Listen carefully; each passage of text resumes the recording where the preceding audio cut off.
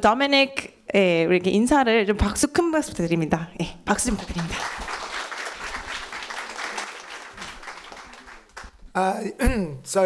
Thank you, Eric, for putting this on. I'm very pleased to be here. If you were at Beyond Blocks yesterday, you may have seen this already, but let's go through it again, and maybe we can answer the questions afterwards. Dfinity is creating something called the Internet Computer, and has a general mission to host the world's next generation of software systems and services. So it supports a different software model, and that's why we say the next generation of software systems. So the basic idea is, you can describe a computer mathematically, and of course, people like von Neumann and Alan Turing did this last century. And when you describe a computer mathematically, it's just talking about how you process instructions and data. It's actually rather simple. It wasn't long before people started making physical computers. The most famous one was at Bletchley Park in the United Kingdom during the Second World War. It was used to decipher encrypted German communications. But of course, computers became more and more intrinsic to our economy. This picture is a classic sort of server blade, but a smartphone is a computer, a laptop is a computer. There are lots of physical computers. What's interesting is you can also create a computer from a network of computers, because really a computer is described mathematically. It's just something that processes instructions and data. So, Dfinity is concerned with a computer you can create from a network of computers. So the basic idea is that you can connect more and more computers together and create a public supercomputer. So you can install more software, run more computations, store more data, and that this thing will just grow. The network will grow in size to deliver whatever kind of capacity the world needs. So,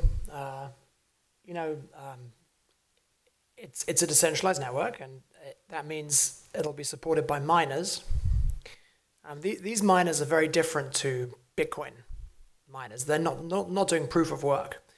They're running machines that look like classic server blades, which meet a reference specification that is provided by the Dfinity Foundation. And there'll be different kinds of reference specification for different hardware. And typically it'll be installed in private hosting centers. So, currently, Cloud 1.0 was private hosting centers, right? Companies used to, rent rack space and get a cage in a private hosting center. And then Cloud 2.0 came along, which was Amazon Web Services and Google Cloud, Microsoft Azure, and they bundled more services with the cloud hosting and became very successful.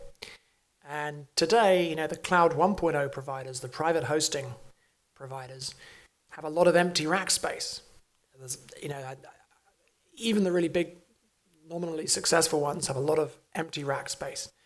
So, we encourage these private hosting centers, or we'll be encouraging them to install Dfinity nodes in their empty rack space and, become the backers of Cloud 3.0. So the Internet Computer will be created by large-scale mining across thousands of hosting locations internationally eventually. And, we believe if it's successful, eventually the Dfinity network will comprise many millions of nodes.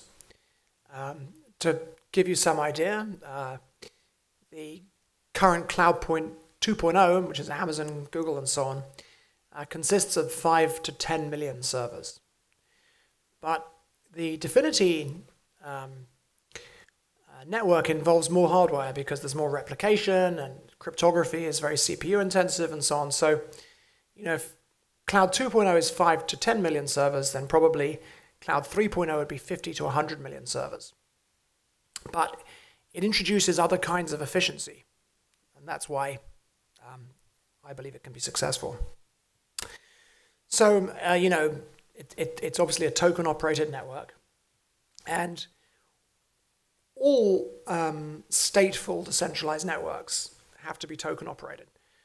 The tokens mediate participation in the network. So if the network is truly open, if you have a public supercomputer, well, the risk is that some hacker just installs some dumb software that just creates loads of junk data or consumes all the computing capacity. So the way you solve that is by embedding tokens in the protocol. So you have to pay to install software, to run computations, to store data. And so every activity is mediated by tokens, including the governance of the network and mining. If you want to connect one of these nodes to the network, you'll need some number of Dfinities to create an identity for that node. So it truly is a token-operated network. You need tokens to participate in every activity that the network supports. It's worth saying, Dfinity is a true decentralized network. So, for example, our testnet that we run continuously is about 400 nodes distributed around the world. And we would run a bigger testnet, but actually it's pretty expensive running a testnet of 400 computers anyway. But every single computer in that network has an equal role. There aren't any special block producers or coordinators or validators or anything like that. Every node has exactly the same role as every other node. And people forget that if there's a reason for decentralization. You're meant to create a more robust, reliable system that's more resilient to attack. And certainly if, for example, you introduce a network with 21 block producers, well, they're vulnerable to DDoS, right? Is it really plausible that the whole world will build on top of a network that depends on 21 special computers? Seems very unlikely to me. Or even in the case of IOTA, one special computer, the coordinator node. So anyway, we care very much about this. We believe that Dfinity is far more decentralized than any other network in existence. It's certainly true that a network like Bitcoin or Ethereum is an open network. Anybody can connect a proof of work miner to the Ethereum network. So it is open. Unlike, for example, EOS, you have to be friends with the founders. It's more like a consortium. It's not really a decentralized system at all. EOS is really a consortium system, and if you're in the club, then you might have got one of the special tickets that allow you to run one of these block producers. That's not a decentralized network. It's complete nonsense, right? But so it's not open, right? It's not an open network. I can't be a block producer on EOS, right? So it's not an open network, obviously.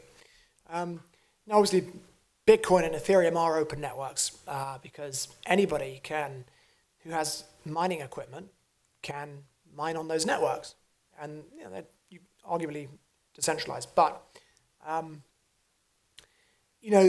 because of the nature of proof of work and people consolidate hashing capability within these mining pools, in practice, there are a very small number of individual miners on the Bitcoin and Ethereum networks. It's controlled by, 5 to 10 parties or something, really, in both cases.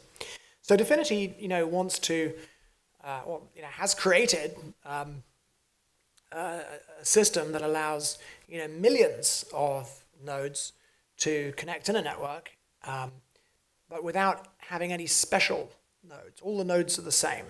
And that's what I mean when I say it's a true decentralized network. So the next question is, what does this thing run? and Dfinity runs WebAssembly software. So I don't know if you heard about WebAssembly. It's a sort of standard for universal software. And it was actually co-created by a Dfinity staff engineer called Andreas Rosberg, who currently sort of leads the standards process and spends a lot of time working on WebAssembly, obviously, but also works on new languages that the Dfinity network will support. So the great thing about WebAssembly is it's already supported by all of the main web browsers. So it's like a virtual machine specification, and you can compile down many different languages to create a piece of WebAssembly software, but it runs at native speed. So the next generation of user experiences and client applications will be written in WebAssembly, and I don't think it'll be too long before WebAssembly virtual machines turn up on smartphones, and we can create smartphone applications from WebAssembly. So anyways, for the most part, in the future we believe user experiences and front-end applications will be created in WebAssembly that runs on in web browsers. So that's the front-end support. And we want Dfinity to be the back-end support, so that you have WebAssembly from the front all the way to the back, end-to-end WebAssembly. I won't go into this in too much detail, maybe in Q&A if people are interested, but it's not just WebAssembly. We're trying to create a framework for people to develop WebAssembly in. And this framework aims to meet a number of needs. It's true that it enables us to create software units that are distributable throughout the Dfinity network, and but it introduces a completely new model for software engineering. And its purpose is to greatly simplify, firstly increase the portability of software systems, but also greatly simplify development. And a canister is just the combination of the software and the data it stores. But we introduced something called orthogonal persistence. So, in the Dfinity model, there are no APIs. There's no database API or storage API or file API or anything like that. It's a completely new system, and each web canister effectively runs actor software, so it communicates asynchronously with other web canisters by passing messages. And of course, a message is really just a function call. But we want to produce an end-to-end solution. So, once a developer learns WebAssembly inside the browser, possibly using tooling and languages that we provide, then they don't really need to learn new skills to create the backend on Dfinity. It'll be the same language, right? You can use the same language inside the browser as you can on the internet computer. And the additional skills that you need are going to be very minimal. So, ironically, a lot of people think about blockchain specialism and people needing to know all these special skills. The purpose of the Dfinity network is to remove all complexity from IT. So we want software developers just to, write business logic, essentially, and forget about anything else. So, the network and the development framework, software model, provides a lot of great features. So one of the key features is that we provide a super low-cost R&D model. So our aim is to greatly simplify the development of systems, because if you look at the total cost of ownership of a software system, of IT infrastructure, actually hardware is only a very small component of the cost. The great majority of the cost is actually human capital. The cost of developing the software, the cost of maintaining the software, the cost of administrating the software. The vast majority of the cost is human capital. Hardware is a very small piece. So, a decentralized system will always involve more computation than a system made up of individual components like an EC2 instance on Amazon Web Services. Running software on an EC2 instance will always involve less hardware, right? Because it's not doing encryption for a start. In addition to that, Dfinity symmetrically replicates data so that it never gets lost, right? It's always available. So Dfinity is using more hardware than Amazon, some traditional software system with a database and EC2 instance and whatever else is being used. Well, the hardware costs more money, right? More hardware is being used. But we want to reduce the cost of software systems. And the important point here is that the vast majority of the cost is actually tied up in the human capital. So we want to we want to use, our advanced techniques, cryptography and distributed computing and all these other things to create a much simpler platform that makes it much simpler for people to develop systems. So, in a way, we're offering a kind of bargain where the traditional technology stack is, Microsoft SQL Server, ASP.NET, firewalls, middleware servers, application servers, EC2 instances, all this stuff. The whole traditional technology industry is based around selling complexity. So we offer a kind of swap. So, it's a bit like the traditional technology industry sells you complexity. This public network will provide you with simplicity. So if you build on Dfinity, your hardware costs will increase. The amount of money you're paying per computing cycle, the amount of money you're paying per megabyte of data stored will increase quite significantly. But your overall costs will drop dramatically because a vastly simpler model has been provided. And that's one of the key plays of the Dfinity network. But of course, there are other advantages too. The platform itself is essentially hack-proof, right? The Dfinity virtual computer isn't like a physical computer. You can't acquire a terminal window and try and do some fancy trick and escalate your permissions and change the password file or whatever it is, and get root access or whatever it is you would normally do to hack into a traditional server. It's just not possible because the Dfinity computer is entirely virtual. It's created by the protocol. So the platform's essentially hack-proof. Obviously, you can make some mistakes in your software development and create an insecure system, but the platform's hack-proof. It's also designed with something called a capability-based security model. So it's vastly more secure than one of the early sort of like a smart contract platform like Ethereum, for example. There's no reentrancy bugs. You can't just access any contract that's been uploaded and so on. The systems on the platform can interoperate very easily. We have privacy technologies based around enclaves and things like that, so people can try and preserve the privacy of the data. It's not so secure, but certainly if you were going to create like an internet dating app and you wanted to protect the embarrassing chats, you could put it in, use this, and for all intents and purposes, make it secure. And there's a bunch of things. Then we're trying to give people a future-proof framework for developing software, and this is why we're creating new standards around WebAssembly.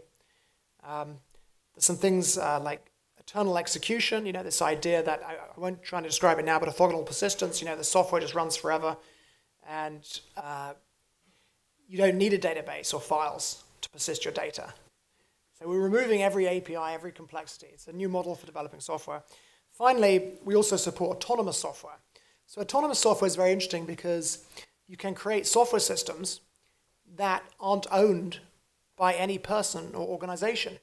And you can put a governance system into the autonomous software so that the autonomous software can update itself. And the idea is that we're going to sort of re-engineer internet services to be open source businesses. So looking at the different sectors, there are sort of four main sectors of application of Dfinity. First of all, there's private IT systems. So that might be an e-commerce service run by a company. It might be something that tracks product and inventory. It might be something that tracks human resources. just a private software system, whereas today someone might build that private software system and upload it to Amazon EC2 or run it from their own servers in a private hosting center or put it on Google Cloud. One of our main aims is to provide the world with a different way of creating and hosting software services. So we want people to create private software, private IT systems that run on Dfinity rather than Amazon and Google Cloud and so on. Secondly, industry platforms. So has anyone ever heard of the Tracer chain run by De Beers? Okay, so De Beers is the biggest company in the diamond industry, and they're working on a shared supply chain system for the entire industry. So I was part of the team that made that original pitch, and I was involved on and off in the project. So the idea there is that you create a supply chain that everybody in the industry connects up to. So that means, diamond miners in Botswana, wholesalers who buy the diamonds from the miners, people who cut and polish the diamonds in India, jewelry manufacturers in Paris, Tiffany's in London that sells the jewelry, right? So you track the diamonds all the way through. So I forget what it is, but it's an enormous, enormously valuable supply chain. It's something like 60 billion a year or something. I forget, was it 30 billion? A lot, huge tens of billions of dollars flow across this supply chain. And there are also, there are some benefits in the diamond industry in tracking diamonds. You can add provenance to the diamonds, which makes them more interesting and possibly more valuable. You can make it harder for people to put blood diamonds into circulation. But if you analyze the supply chain, it turns out that billions of dollars are tied up in unpaid invoices at any one time because, most invoices have 90-day payment terms. So you can also do things like, create a trade financing or invoice discounting market where people can finance invoices. So if someone's got an invoice, that's not going to be paid for 90 days, a financier can come in and say, look, I'm going to pay you 97% of the value of the invoice today, and then in 3 months' time he collects 100%. He's made 3% profit in 3 months. So, but there's lots and lots. It's almost potentially a lot of industries could benefit from sharing these kind of platforms. So, you could call them consortium platforms, but I think that the future is that they'll be more open and, they'll be managed by associations in Switzerland that are controlled by voting tokens and so on. So anyway, we're interested in that, and we'd work with quite a few corporate partners who are interested in this stuff. Third thing is internet services, and this is really exciting. So we believe the whole nature of the internet is going to change. And, the internet was originally devised so that communication could continue in the event of a nuclear war. And to make that possible, the internet had to be based on something called packet switching and to be fundamentally decentralized in nature. Packet switching meant that data could be routed through any available route that would be dynamically selected, And clearly, if you want to make a network that's resistant to some terrible event like a nuclear war, you can't have central points of failure. So you can't have you have to minimize special computers. Of course, there are BGP routers, but there are lots and lots of them. And you certainly can't have an organization that's responsible for controlling the network because you could just, the organization could be bombed and that would be the end of the network. So, the internet was an open protocol, and actually this was responsible for its growth too. Because the internet was an open protocol, anybody could first of all extend it. And I remember when the internet took off in the 1990s in the United Kingdom, there were, I think, hundreds of ISPs in those days before consolidation. Hundreds of ISPs sprung up and provided internet services to people over modems. So that was one reason it succeeded. Independent parties could extend the internet and make it bigger. But another bigger reason was that it was a permissionless environment. So, by contrast, for example, there were networks like America Online, CompuServe. In the United Kingdom, there was this thing called the Information Superhighway that British Telecom tried to persuade the British government to adopt. They said, the internet's very dangerous, it's unregulated, and, people might see bad content and all this. You can imagine the arguments. And thankfully, the British government didn't buy it, and there was no information superhighway. But, back in the day, if you wanted to provide a service on America Online, you had to ask the permission of America Online, right? And obviously, even if you got permission from America Online to provide a service on the America Online network, if America Online changed its mind, they could just turn your service off. So as it turns out, not only could independent parties grow the internet, which meant it could expand quickly, but also everybody preferred to use the internet because it was permissionless and open. So, if you created a website and you connected your service to the internet, nobody could turn you off. And you didn't have to worry about your competitor or some bigger company saying, sorry, we don't like you anymore. And this meant that it created an explosion, which created the dot-com boom, because all of these startups connected to the internet and sort of built the future. However, one part of the internet vision was missing, and that was that the hosting of internet services was highly centralized, first of all. So today, internet services are mainly hosted in a handful of private hosting centers run by Amazon, Google Cloud, Microsoft Azure, and so on. And so first of all, these are large monopolistic companies. So if you build your web service and host it inside Amazon, Amazon could decide to turn you off or change your pricing or something like that. But also, actually, it's vulnerable to attack. I mean, a clever terrorist could simply fly airplanes into this relatively small number of hosting centers, and the internet would just go dark. That'd be it. Like 90% of all our services are in a handful of mega hosting centers around the world. So that's not very good. But in addition to that, not only is the hosting very centralized, but the internet services themselves are very centralized, right? So, social networks, Facebook, search, Google, CRM, Salesforce, business networking, LinkedIn, right? It's hugely monopolistic. And this means that it's not an open system. Our ecosystem is not open. So for example, I'll give you a simple example. There was a games company called Zynga. Who remembers Zynga? They created this thing called Farmville. Remember Farmville? It was like a social game on Facebook, right?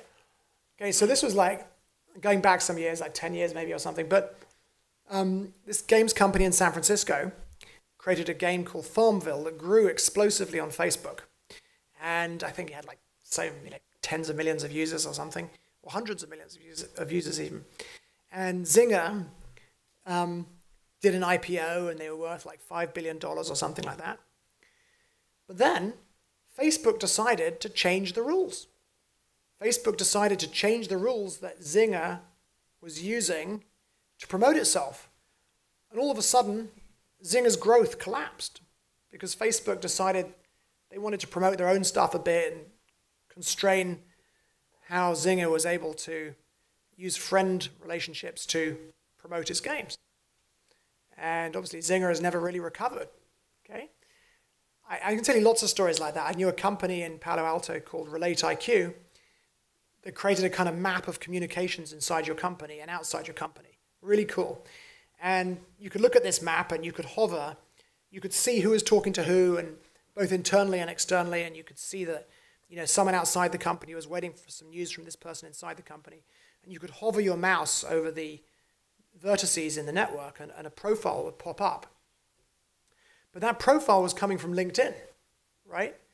And then this company, Relate IQ, was a unicorn. It was worth more than $1 billion. And then unfortunately, LinkedIn decided that the only people that could access the profile data were Microsoft and Salesforce, just overnight. So, Relate IQ found out they had a month to find an alternative.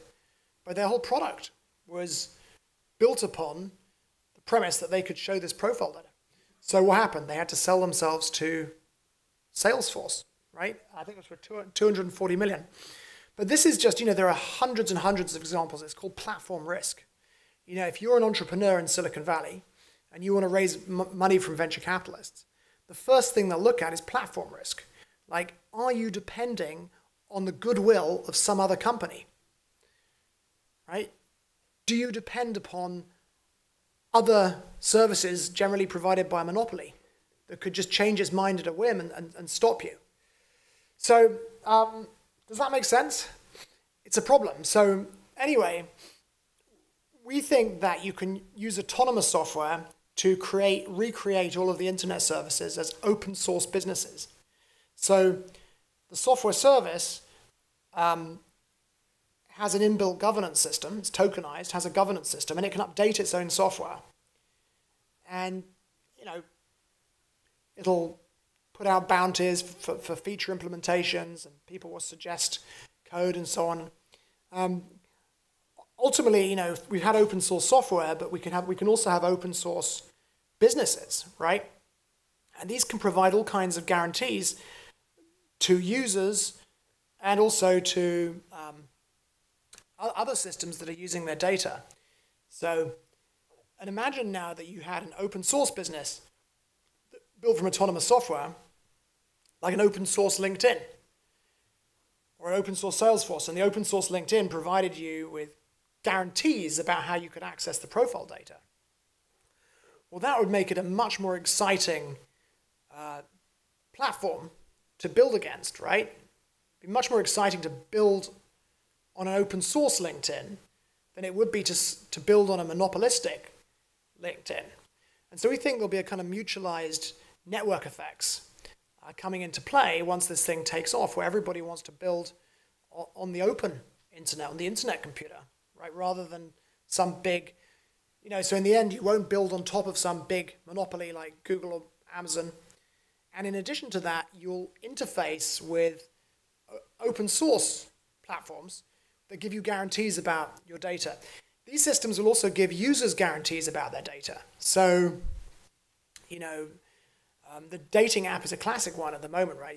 There's a lot of people don't realize that most of these databases will be hacked.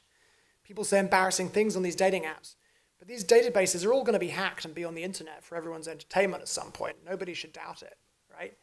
If those companies make one mistake, one misconfiguration of their network, they have a disgruntled employee, the data's going to be out there, right, for everyone's entertainment.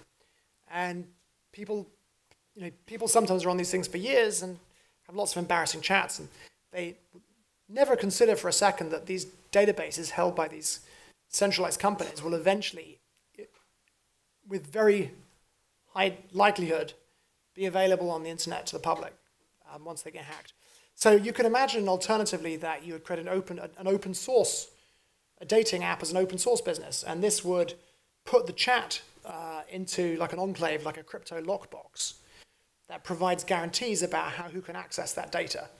And it might be that inside the crypto lockbox, you can run matching algorithms that look for keywords to find, to better match people. But all it spits out is like, try matching these two people. Nobody can ever see all of the algorithms run inside the crypto lockbox on the data, the chat data. Nobody can get that chat data from inside. So you can see that there are a lot of advantages, right? The hardware, the hosting system itself isn't vulnerable because it's distributed across thousands of, your data is distributed across many, potentially not thousands of locations because you wouldn't use that level of replication, but your data is more widely distributed. You're not depending on a small number of mega hosting centers. You're not depending on the monopolies that run those hosting centers. And you're not depending upon, if you're creating something like this Relate IQ, you're not depending upon some monopolistic platform like LinkedIn to supply you the profile data. And you can also give guarantees to users, right? Like your data will not become public, will not be shared. These are the guarantees that's enshrined in code. And We think that's a very, very powerful proposition, and we don't know how long it's going to take, but if you scroll forward, we're not going to have a monopolistic internet. Open source internet services are the future, not least because of the sort of mutualized network effects that people will gain. Once this takes root, no young entrepreneur or innovator in their right mind would build a centralized system that interfaces with these monopolies. They're going to want to build on the open internet. Finally, of course, finance. There's a project called Phi, which we're very keen to get built on Dfinity. It's like an open banking system, like a decentralized commercial banking. We use random numbers to drive a system that actually is able to give out loans. Obviously, ICOs and fundraising, people will do that whether you want them to or not. Charities and so on. So, how is the network governed? So this is another difference with Dfinity. We believe governance is necessary, but we're committed to decentralization. So some people have tried to solve governance by having these kind of constitutions and human arbitrators and all this kind of stuff. To us, to be honest, that's a complete nonsense, right?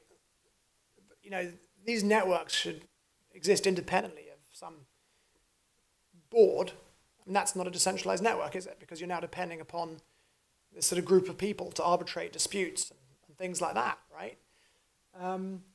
So yeah, we have this thing called the blockchain nervous system, which is actually simpler than you might imagine. Essentially, it just processes proposals, and each proposal in the first version is either adopted or rejected. And adopted proposals are run using privileged software on the computer, which I suppose in that sense acts a bit like an operating system, right? And there's a bunch of proposals can do a bunch of different things. You can upgrade the protocol, you can manage network structure, modify network economics, patch broken user systems, fix or freeze miscreant systems, like if there's an ISIS slave market or something horrible on the computer that needs to be turned off. The blockchain nervous system can do it. Potentially it can fix hacks, although there's a delay. Someone's using an airlock system. And it's essentially just a voting system, right? People can create neurons by depositing definities, and once you've deposited definities to create a neuron, you can only get those definities back by dissolving the neuron. But dissolving the neuron takes some time. So your neuron will get paid for voting, and the longer your definitives are locked up in the neuron, the more the voting power, the greater of the voting power, and the greater the rewards. Obviously, the voting power is proportional to the number of definitives locked up, right? And the rewards are proportional to the. If you make all votes, the rewards are proportional to the number of definitives locked up. The reason they call neurons is most people, the proposals have different topics. So you have like a proposal like cryptography. Very few people actually have the expertise to vote on proposals concerning cryptography. So people configure their neurons to follow other neurons. So for example, when you set up your, the neurons are managed by client software. When you set up your client, you might configure it to follow the neurons belonging to 5 people in the cryptography community who, are interested in Dfinity and have shared their neuron addresses. And so look, follow these 5 other neurons. If 3 of those neurons vote adopt, vote adopt. If three of those neurons vote reject, vote reject. If neither of those things happen within a timeout, reject, right? So the thing cascades to decisions, and effectively it just encapsulates trust relationships. But this thing I think was proposed in 2016, a couple of years ago. There's some blog posts that describe this in reasonable detail from back then. So if you go onto the Dfinity Medium and scroll back a couple of years, you can find a lot of some articles on the blockchain nervous system. So finally, who is pursuing this technology? I mean, we've actually, whoops, I think I've jumped one. Oh. Yeah, I've got a different version. Never mind. But there's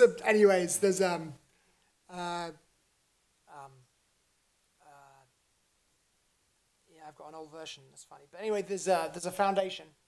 There's a not-for-profit foundation based in Switzerland, and its purpose is to perform research, implementation of the research, when the network launches, threat mitigation and operations. But these are things that are done in a decentralized way. It's just performing a supporting role. The network doesn't depend on the foundation. Foundation's well funded. We got some really good people, and actually there's some, if you look at the team page, that's only a part of it. There's a whole, I can't announce it yet, but there's some really amazing new people as well joining. And so we're trying to build out this, what we call a NASA for decentralization. And so our strategy is just to continually scale out the team with the very best people, as well as just pursuing a very product-driven and engineering-driven approach. This actually is from the Palo Alto office maybe 6 weeks ago or something. That was like with a test network. It's already changed a lot, but I don't know if any of you read the paper, but there's a thing called threshold relay, which generates random numbers that drives the other protocols. And the green dots in that network graph are the nodes in the current group that are generating a new random number, notarizing a current block, and then sort of relaying to the next group. That's actually running a block time of 1.8 seconds. When I left the network left Palo Alto office a few days ago, it was actually running a 0.65 second block time, and that's over the public internet. So, it's a genuine blockchain, probabilistic blockchain protocol. It's not using BFT. It has all of the advantages of a probabilistic blockchain protocol, but we take advantage of various things. I mean, this blockchain is already very quick. It reaches finality very fast. It's highly consistent, if you like, and that's as a result of the notarization of blocks performed by the same threshold groups that are generating the random numbers. But we also have a thing called a finality detector, which is probabilistic, and in optimal operation, you can get finality in 2 blocks. So, I think in production that means 2-second finality is practical. And obviously, if the network experiences asynchrony, if it's under DOS attack or something, the finality becomes slower. Consistency of the chain decreases. But yeah, nonetheless, I mean, it's extremely quick. And the reason we care about this speed is that it enables you to create systems with a reasonable user experience. So if you use Reddit, for example, if anyone uses Reddit, submit a new post on Reddit, often it will take a few seconds, right? Because you're saving to the database and they've probably got some horrible legacy MySQL master-slave, sharded master-slave setup. But, you create social media on Dfinity, the reads can be very, very fast indeed, actually. But, you want to submit a new post. I mean, if someone wants to care that it's actually been, there's no reorg, and you have to wait 2 seconds. It kind of makes it possible to create a financial exchange, for example. So I actually, when Solidity was first released, I created a continuous double auction financial exchange, a sort of experimentation. And I found that, obviously the gas prices would be far too high and so it wouldn't work today, but it was different back then in 2015. And the language was sufficient, and the support you get for storing data was sufficient to create a sort of an exchange. Obviously not a high volume exchange, but an exchange nonetheless. The problem was that I realized that 10 minutes is just too slow. Like Bitcoin takes an hour. There's a thing called a Poisson distribution. That's an hour in expectation. It can take longer. It's 3,600 seconds. Bitcoin's about 37 blocks, 15 seconds a block, about 10 minutes with lower variance because there's more blocks. That's 600 seconds. But, if you have to wait 10 minutes to check your trade isn't going to get reversed, right? And it actually happens. Do your trade, like your boss calls you, can you sell those assets, please? And so now you press the sell button, you've got to watch the exchange for 10 minutes. It just doesn't work. It's no good. So, finality of a couple of seconds really makes a lot more things possible. And it actually turns out as well, if you want to create an unbounded network, so you want to scale it out, you have to do something called sharding. And unless you have rapid finality and are able to detect the finality, i.e. you've got some kind of finality detector, the communication between shards gets very, very slow indeed, right? Because unless you've got rapid finality and you can detect finality, you have to wait an awful, if you're receiving a message from another shard, you have to wait an awful long time to make sure before you process that message in case the shard that sent you the message gets reorganized, right? It just doesn't work at all. So as it turns out, you need this kind of speed and finality detectors and so on to create a practical sharded network. Anyway, that's it. Thanks.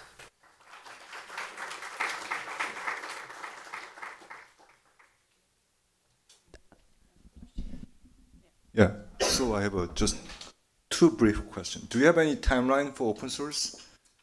Timeline for open sourcing your consensus algorithms or those kinds of things? Yeah, so we have some difficulties, right? So I don't actually need this, right? You can hear me. You can hear me, right? So there are some challenges with that, and I can use that. Okay. Yeah. Thanks. Oops. Yeah. There are some challenges, and it's certainly true that today, pretty much anyone can invent some new theory for consensus or something like that, and you can run an ICO and you can collect an awful lot of money, right?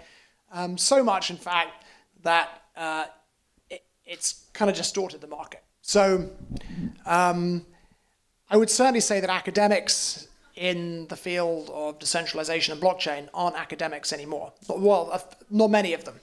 They're really entrepreneurs looking to run their own ICO. And oftentimes, they're aware of superior protocols and methodologies, but of course they never reference them because they want to run an ICO themselves. And how could they run an ICO if they knew about something that was better? So academics aren't academics, right? They just want to pump some often crazy idea, in my view, and run an ICO. And in addition to that, there are a lot of projects that are very interested in Dfinity technology. And the difficulty for us is that if we make our systems available before we launch, they'll just appear in very, very quickly, immediately in competitive systems. But Dfinity really doesn't believe in releasing proof of concept networks, right? So I'll say it quite now that there's not a single network in production today that is anything more than a proof of concept. When you dig into the technology that's out there today, it's a shambles. I mean, it's just, you look at, for example, the implementation of the P2P layer. Right? Terrible, right? Not fit for purpose. So actually, Dfinity wants to compete with the existing technology stack. So, we've got a lot of engineering to do. I mean, right now, today, the Dfinity test network is far more sophisticated than any blockchain network in production. Not by a small amount, but by a very, very large amount. Right? But we still don't think it's ready for production. Now, lots and lots of, we did, for example, push a lot of code live. We had some cryptography libraries for BLS. Really nice libraries. Before our new libraries, there was a library out there in 2007. So we got like a 10x performance improvement on that. Invested a lot of money, making a really fast BLS library, put it on our GitHub. And of course, you don't get any kind of improvements, right, from it being open source. You can't crowdsource cryptographers. In fact, there's only a very small pool of people that can write cryptography libraries. You have to understand side channel checks, this, that, write assembly, whatever.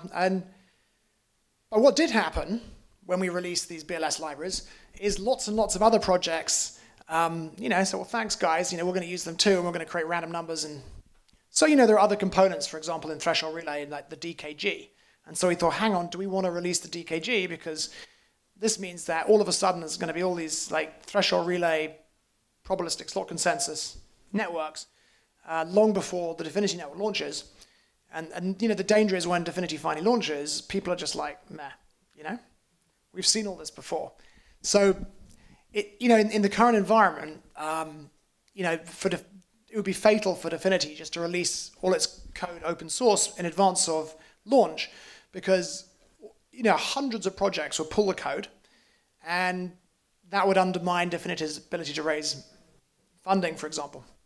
So yeah, that was okay. I understand. Then the second question is, for example, in your, I think, white paper and some papers, you were kind of criticizing Algorand, and basically you said the Algorand is not as good as the Dfinity. I think the Algorand had all the details in their paper, research paper, while your details are not available to other people. While, like, I think the Avalanche also used the VRF, and Algorand also uses the VRF, and there are some, you know, similarity between the, I think, threshold relay and the VRFs. So, yeah, so how do you compare those three? Well, I'm not allowed to criticize any other project. The PR people say I'm not never. You know, I love to talk about it, but I'm not allowed to say anything.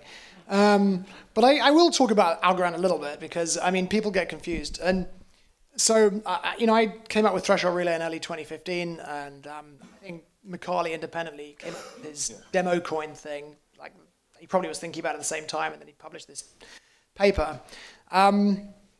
And we're both using a VRF. We're both generating a VRF. So, first of all, with respect to Threshold Relay, you know, if the public keys of the groups are fixed, the random numbers that are produced are completely unmanipulable, right? This is very, very important. Even if the adversary, an adversary just means like some kind of bad guy, right, who controls all the, you can do whatever he likes, he can subvert the protocol, and if he controls the computer, he knows about all the data on the computer and so on. Even if an adversary controls all the members of a group somehow, which obviously is designed to be statistically overwhelmingly improbable, but even if he did, right, he couldn't you know, manipulate the random beacon. He could stop it. He could stop it producing the next number, but he couldn't manipulate the sequence, because you know, the BLS is a unique and deterministic signature algorithm, and it remains that way in threshold form. So it doesn't matter what subset of the group sign, you always get the same random number signature, random number out, right?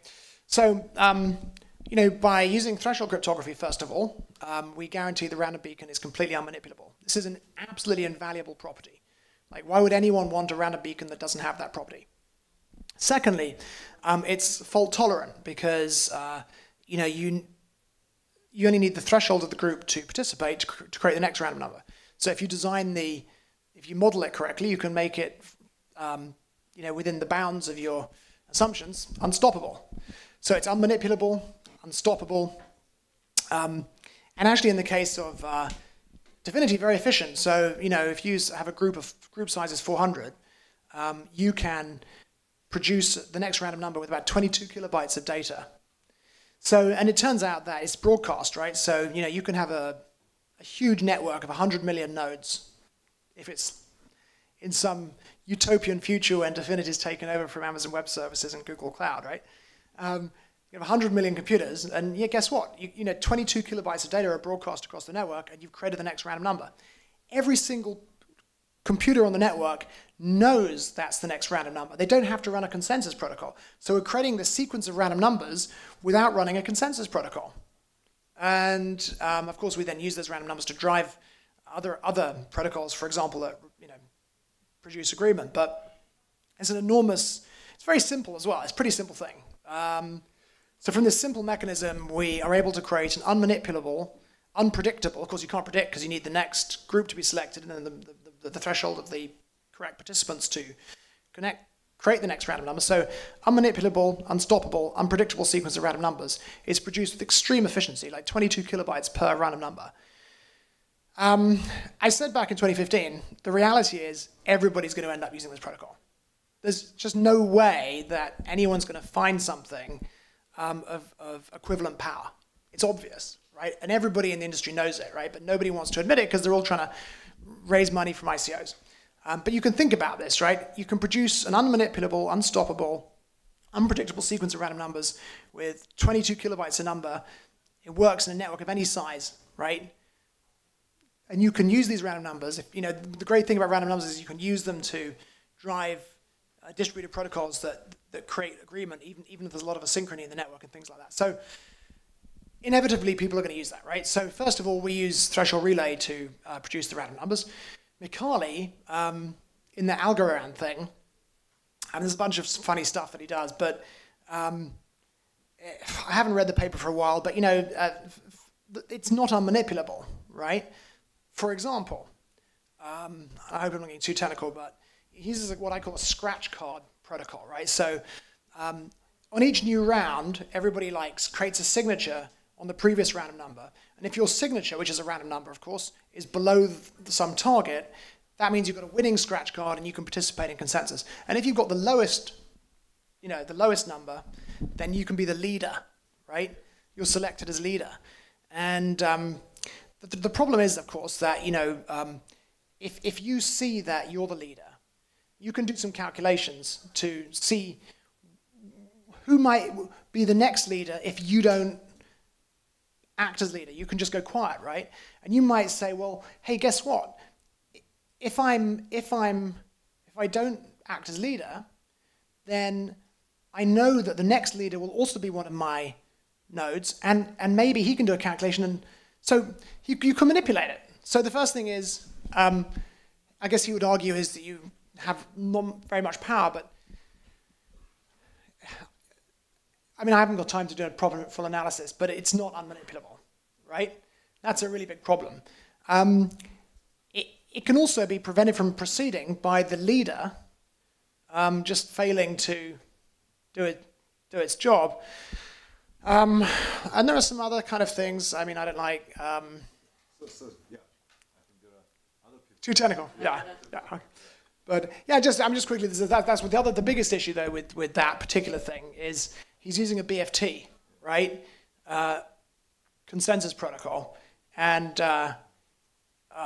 if you DOS the network and the timeout assumptions are hit, rather than the network slowing down, which is as a blockchain like Dfinity does, it just produces nil blocks. So that's the biggest flaw, and it's not really suitable for a decentralized network at all, because you can't have a decentralized network that experiences some asynchrony because of a DDoS attack and then just produces nil blocks. So that's why I don't think it's a very good protocol myself. I think it's very complex as well.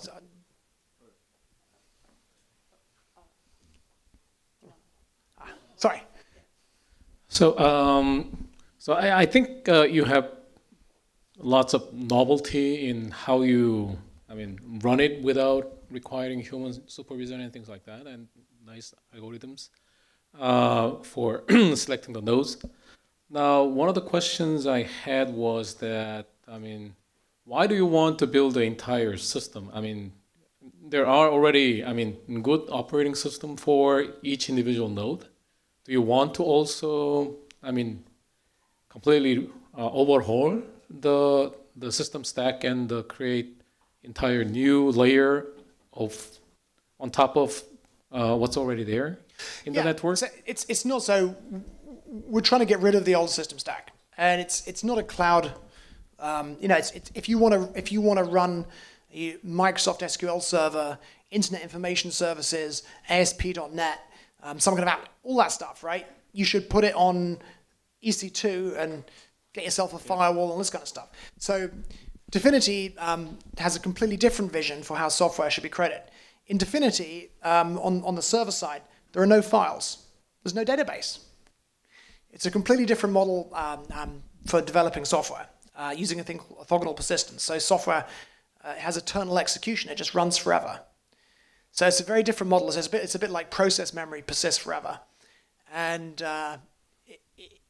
it probably would take some explaining, but the overall objective is to create a kind of bargain where, the traditional software stack, which you can't make secure, you can't make reliable, it's very complex.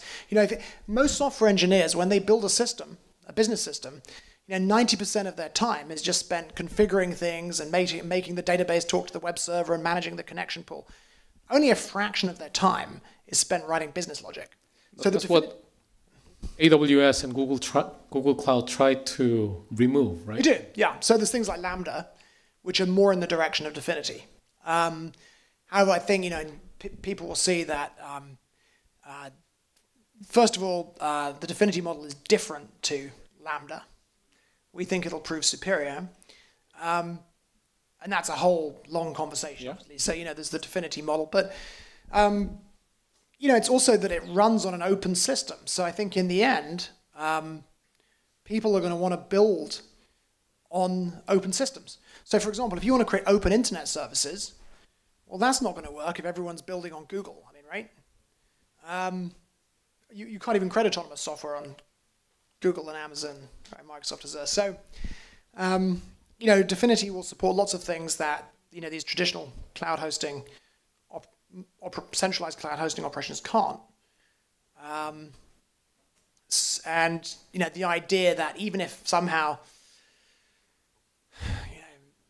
Google created some or Amazon created some economic model so you could create autonomous software, it's like autonomous software at the whim of Amazon, right? I think I understand that. I mean, there are those giants that have maybe too much power, but I mean, from practical point of view, right? I mean, you said, okay, you're gonna do away with files, do away with relational database, but I mean, people have been trained to say ask queries. I mean, using SQL or even Python or R. Absolutely, sure. But I think in the end, this is how it works. If you look at what is the biggest back-end platform in use today? Node.js. Now, I hate JavaScript. Node.js is an abomination, right? It's horrible.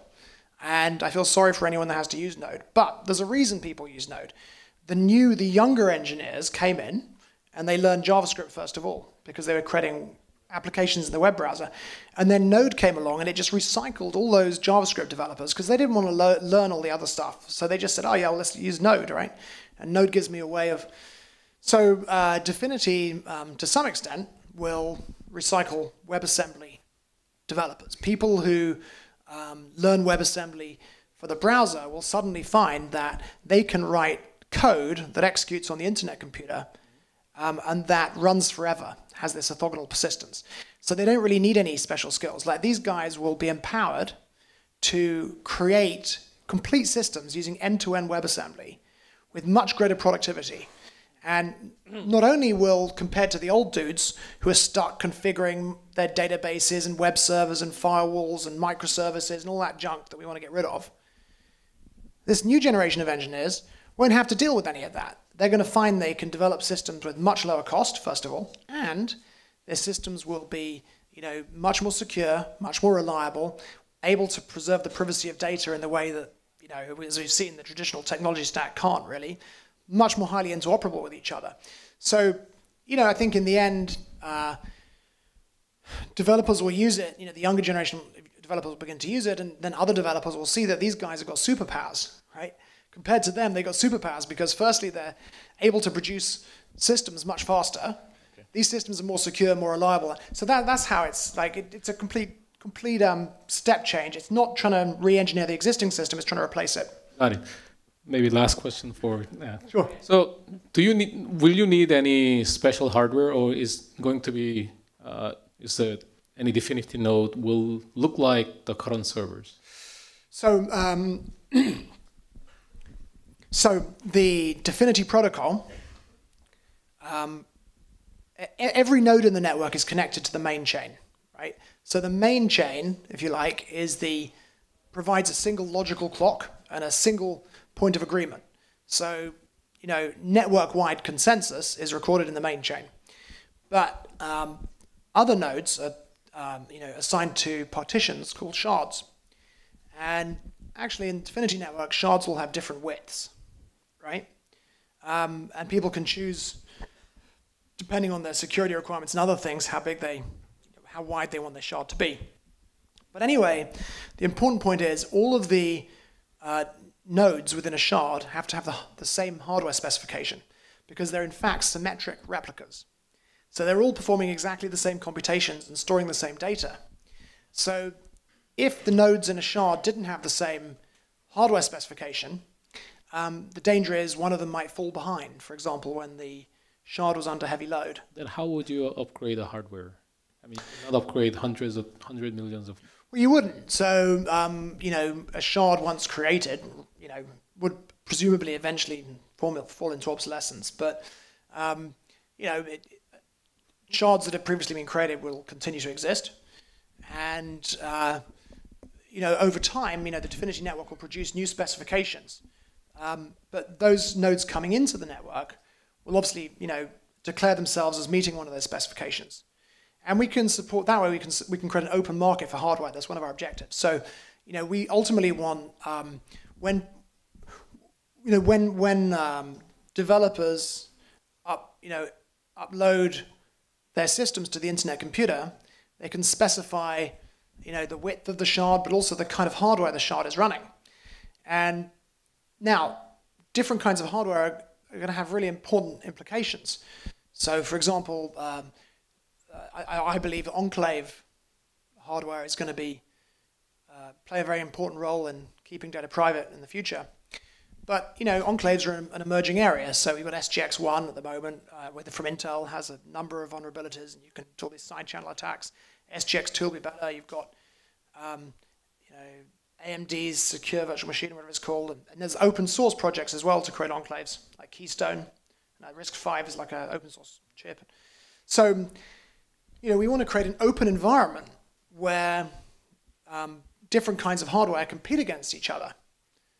And there are, yet more ideas. Some people are wanting to create special hardware which runs MPC, multi-party computation encryption, using FPGAs and all kinds of interesting stuff. So, Dfinity will put different hardware specs out there, and ultimately demand will determine the kind of hardware that's incorporated into the network. But we're trying to create an open market for hardware. So, ultimately, within the internet computer, Intel will have to compete against the open source hardware, right? But, if Intel are able to maintain a sufficient competitive advantage to all of their resources, then so be it. But it also means that, if one hardware manufacturer, for example, puts a backdoor into their hardware, right? Imagine the effect. So it turns out that some big company, some big chip manufacturers put a backdoor into their system. And there's a lot of controversy right now about the management engine that's part of Intel architectures, right? And what does it do? Nobody knows what runs on this thing. Is the NSA hiding in there, kind of thing? If it turned out that one hardware manufacturer really was deliberately creating backdoors, well, this would greatly undermine them, and very probably they would find that people weren't uploading their software onto their shards using their hardware, right? And this is going to be a huge market. I mean, if the existing cloud is 5 to 10 million servers, because of all the extra encryption, which means there's more load on the CPU, and also because there's increased replication of data, it'll be like 50 to 100 million servers, right? So the internet computer, if it succeeds, will be an enormously important market, if not the most important market for chip manufacturers. And so we must create an open environment where they can compete against each other, and also, use that competition to drive forward, the security of enclaves and remove backdoors and all the other kind of things people care about. Okay. Question, please. So I have a few questions. My first is, what are the requirements for me to start up a node and join the network? So, we haven't launched the network yet, but before we do, we'll release some specs. So, first of all, the node would have to meet the standard specs, because the network kind of creates something like a cryptographic SLA, right? What is an SLA? Service level agreement. So, for example, if it specifies that you should have, for example, 10 terabytes of storage, right? When you first connect it, okay, let's say a shard doesn't have any storage. But what's going to happen is the system's going to fill your 10 terabyte hard drive up with junk, but predictable junk.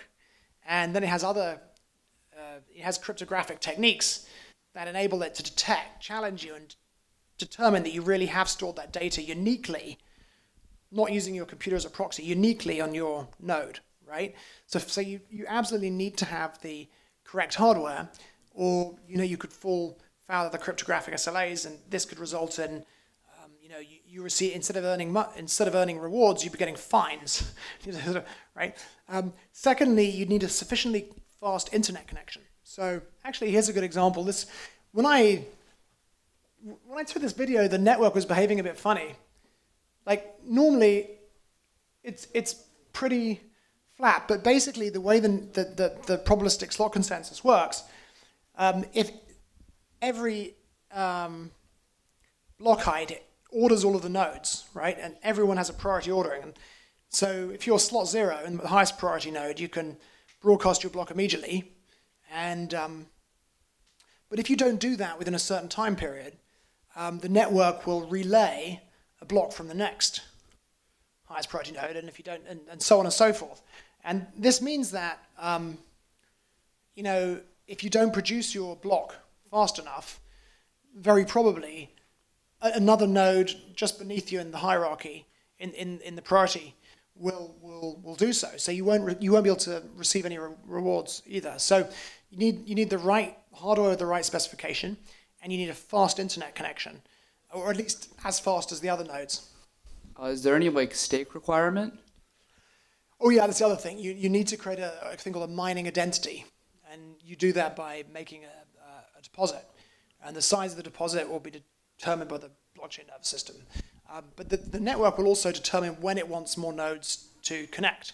So it doesn't create an unlimited competition like Bitcoin or Ethereum, where you have a fixed issuance of rewards, and you end up paying billions of dollars a year in hosting fees for a network that only can process 3 transactions a second. So, the Dfinity network will decide when it wants new nodes. And so basically what you do is you kind of make an application in the pool, and when the blockchain nervous system decides it wants to increase the size of the network, it uses the random beacon to select from some of the applications, and then you get notified, and you've got some amount of time to bring your node online. Couldn't you sort of Sybil attack that system and launch, or maybe borrow $1,000 and make maybe 100 virtual nodes, enter the applicant pool, try to get chosen, and then just return the deposit for all the ones that didn't get chosen afterwards? Well, you don't get your deposit back. You can't just say, well, I've DDoSed you, and now I want my deposit back. The system will not give you your money back. So, there's 2 things. First of all, the deposit will be sufficiently expensive that it'll be an expensive exercise. And of course, when the protocol realizes that you haven't brought your nodes online, it'll just bring on some other nodes, and all that will happen to you is you've lost your deposit, effectively. So I have 2 more questions. So next one is, is the shard that my node gets put into, is it based on similar hardware then, or is it random? No, similar hardware, yeah. So for obvious reasons, there won't be that many different kinds of hardware, right? Because otherwise you reduce some of the security properties of the network. Wouldn't that cause issues though if I launch maybe 100 of them with the exact same spec? They're all in the same shard and I control. So I got to be careful how much information I reveal, but the network will launch at a sufficient scale that won't happen. So there's a kind of minimum scale. I would certainly, if you think the test network has 400 nodes, I'd love to see the network launch with, tens of thousands of nodes. Sure. Yeah, I think we need to wrap up a little bit. So maybe one last question, I think, then one short question. Very short question. The protocol being so, using the random numbers, is there any concern about using mostly the pseudo-random numbers, software-based, or do you see that maybe we need to worry about true random numbers, maybe hardware dependent, and so on? So that's an interesting question. Dfinity the Dfinity network represents the first time in human history that we've ever had a source of truly unmanipulable and unpredictable random numbers. There's never been a time in human history that we've been able to do something like this. I mean, maybe you could do something with something like a quantum device, that whatever, right? Maybe. But, in practical terms, if you want to create random numbers in a large network and everybody can, like if you, the trouble with using a hardware device to generate the random numbers is, how do we know whether these numbers have been correctly generated? Like you can say you've got some quantum device that's generating a sequence of random numbers, but how do I know that it's a quantum device that's producing a sequence of random numbers? And the point with threshold relay is that everybody in the network knows that these random numbers are genuinely random and nobody could have predicted what they were, right? And very simply, you can imagine why this is the case, right? If you give me a message and I'm going to create a cryptographic signature on it, right? You give me a message, I've got a public key and a private key. You give me a message, I'm going to create a cryptographic signature on that message, right? Well, that signature must be a random number. If the signature wasn't a random number, then you could predict it, right? So the signature has to be a random number, otherwise you could predict it. So if the signature isn't a random number, then the whole of cryptography is broken, right? So the signature has to be a random number. The key thing with BLS is it's a unique deterministic signature algorithm. So if you look at ECDSA, which is what Bitcoin uses, you remember this thing called transaction malleability? Yeah, the problem is that the signer can mix random numbers into the scheme so that they can create different random numbers, right? Whereas BLS, you can only produce a single, it's unique and deterministic, it's only a single signature that's possible. Given the message, the public key, there's only a single signature that's possible. But it's a random number, otherwise it wouldn't be secure. So we use threshold cryptography, so that a group has a public key, and you need some proportion of that group to create the signature on the message. But the interesting thing is, whichever subset of that group collaborates to create the signature is always the same. There's only one possible signature. The unique and deterministic property survives into the threshold variant of the signature scheme. And so the beautiful thing is that, so you have the signature of one group, right? This selects another group randomly. That next group creates a signature on the previous signature. And to generate a new random number, but only when, this, in the case of our system, the majority of the group participants create the next signature, i.e. correct processes, correct, well-functioning participants decide it's time to create the next number, can it appear? And until that point, it's unpredictable. But yet, the signature, given the key of the group and the input signature, is entirely deterministic. There's no possibility it can be manipulated. And anybody inside the network can look at the public key of the group and see that given the previous random number, the random number is correct. So, it provides a way for everybody in the network to agree on the random number without there being any chance of manipulation. So that's the problem with a hardware device. Yeah, you might create a hardware device that produces random numbers, but who has the hardware device? How can he convince everybody else that he's created the random numbers correctly? He hasn't manipulated them. And moreover, what happens if if the hardware device fails? We need something that's unstoppable. So that means we have to in the case of Dfinity, we have each group has 400 nodes. And you only need 201 of the nodes to collaborate to produce a random number. So to give you an idea of the math, if you had a network of 10,000 nodes, 7,000 nodes are correct, 3,000 nodes are faulty. Say 3,000 nodes are controlled by a malicious adversary. And if you take a random group of 400, right, you randomly select 400 nodes, the probability that 200 or more are faulty using hypergeometric probability is 10 to the minus 17. So it's heat death of the universe time, right? So you get something that is unstoppable. It's completely unmanipulable by the math. And it's unpredictable because once you selected the next group, you need you can't find the random number until the group has decided it's time to produce it. So it's really a very, very powerful thing. It's actually the first time in human history that we've had a mechanism for producing random numbers in this form that's completely unmanipulable, unstoppable, and unpredictable. And that enables everybody to agree on that, right? Because all they need to know, they can look at the signature, the public key of the group, and just check the signature against the public key of the group and know that it's correct. So it's really a very simple system.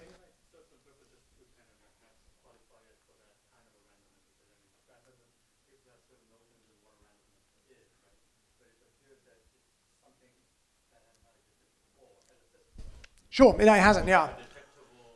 Yeah. It's the first time, so I mean, yeah. So people have needed random numbers before. So there's, for example, NIST, the National Institute for Technology or whatever it is. So it's like, or standards for National Institute for Standards for Technology or something like American. They produce a random beacon, right? But it's problematic. How do you know that the random number you receive is actually the random number that NIST generated? How do you know there's not somebody working at NIST, in fact there probably is, who knows the entire sequence of random numbers in advance?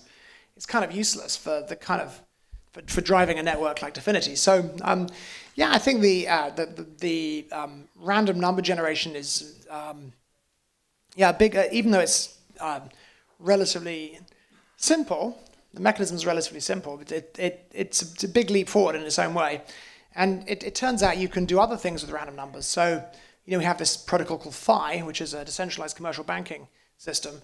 And we put sort of loan validators in a game using random numbers to enable them to enable the computer to issue loans.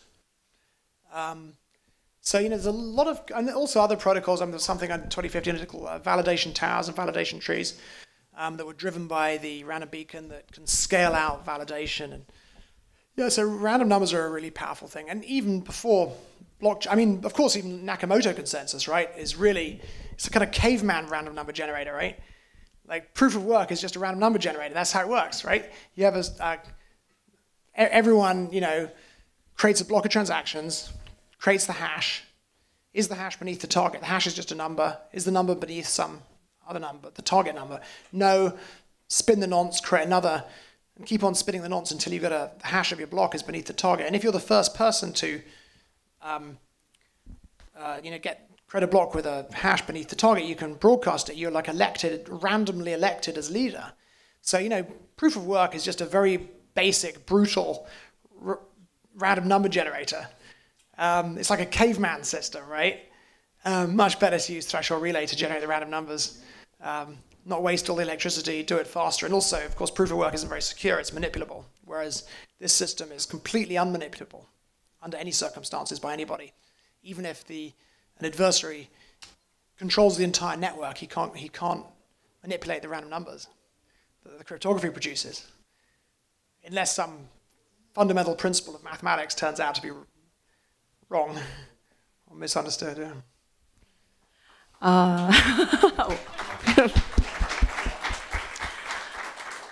Thanks. I think that was the most